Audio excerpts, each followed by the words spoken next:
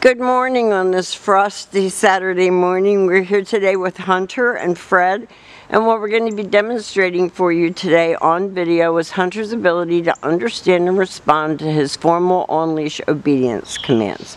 The little tiny corrections and lots of motivation that we give him when we're working with him, and the training equipment that we're using. Fred is using a regular 6-foot web training leash, and he keeps the bulk of the leash folded neatly in his right hand. That leaves his left hand free to give any correction that's needed, and the only correction that we give is a little tug and release on the training collar. That is the second piece of equipment that we're using. Hunter's going to come home with his own training equipment, and you're going to be taught how to use that properly during your follow-up training session. Now, he is sitting very nicely at Fred's left, which is where all of our obedience training is done. And the first exercise that we're going to demonstrate for you is heeling. Heeling is proper leash walking, and the command is Hunter, heel. At this point, Hunter has a job to do, and that is to maintain pace with you when you're walking him, not forging ahead or lagging behind. And each time that you stop your feet, he has been taught to sit without being told to wait for his next command. So if you're taking him for a walk and you stop to cross traffic or talk to someone on the street, he should be sitting nicely and waiting for his next command. So this makes walking him a pleasure. You want to keep that head up off the ground. You want to keep him as much as possible focused on you. And the next command that Fred's going to demonstrate is the sit, stay. Stay is a hand and a voice command, and because it is a stationary exercise, it is a one-word command. Your homework will be to lengthen out the amount of time and the distance that you can go, and him still hold it. You're going to work up to a 3-minute, long sit, stay. When Fred returns back to him, he walks all the way around him as an additional distraction, back to right where they started, and they take off heeling again.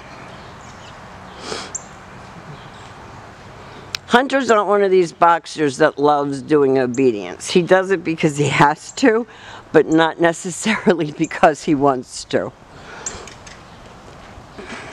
Good boy, Hunter. Nice sit. And Fred is encouraging him, talking to him. He's going to leave him in another sit, stay.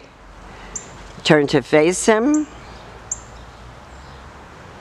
And this time he's going to demonstrate the recall or the come on command. So you do use his name, you use a happier tone, and he should come right in front and sit. No more jumping all over everybody.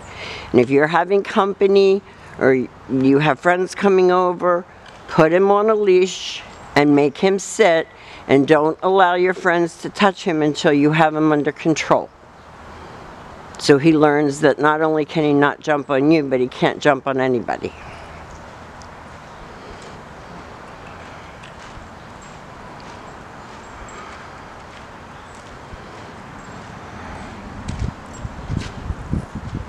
Nice sit, stay.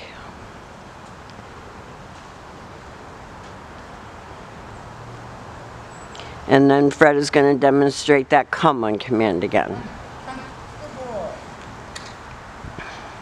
Now I know a little bit about boxers because I used to breed them, and Hunter won't lay down outside. It's too cold on his belly and he has no hair.